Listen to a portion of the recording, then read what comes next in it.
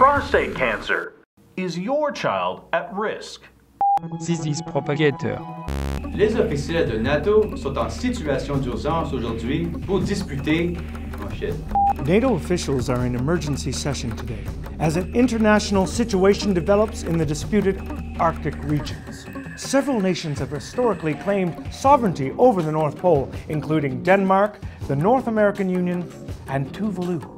Well, today, a consortium of legitimate Russian businessmen shocked the world when they announced that a giant new casino was open for business under the Arctic ice cap.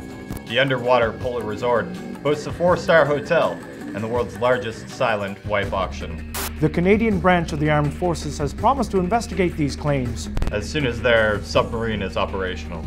That was the news. Please stay tuned to Propagator for more other things.